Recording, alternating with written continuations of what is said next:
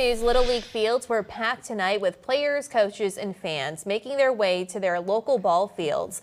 In Burlington, the teams are dealing with an issue on the field that makes it unsafe: discarded hypodermic needles. NBC5's Tyler Bronski is live at Callahan Park in Burlington with more on what organizers say they're dealing with right now. Tyler? Yeah, Brian Oswald, coaches with the Burlington American Little League, say they came here a couple weeks before one of their first practices, and they were shocked by what they saw.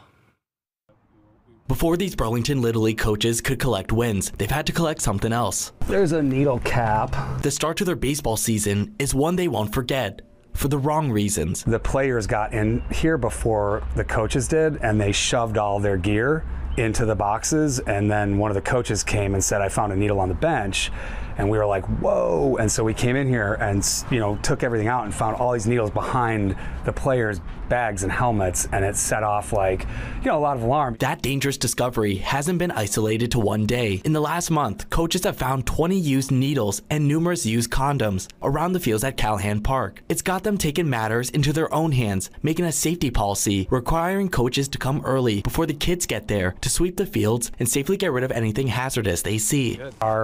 Our focus is on player safety, and so we just have been like, let's just make sure to take care of the kids, and hopefully there's a longer term solution. But our season started and we have a game or practice on both these fields every day, if not more than one. So we're just being as diligent as we can be. Organizers and frustrated parents have told the city about the issue they are having to start the conversation about what can be done. For us, priority one is awareness and to have that dialogue.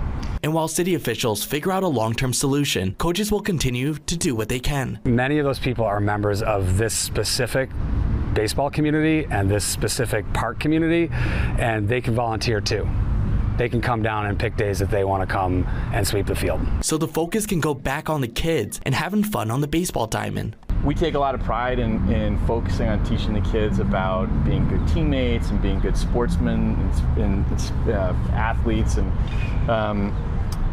the fact that we're having to talk to them about look for this needle and don't touch it if you see it is really tragic. And if you would like to help volunteer to sweep the fields, we have the contact info listed on our website, mynbc5.com. Live in Burlington, Tyler Bronski, NBC5 News.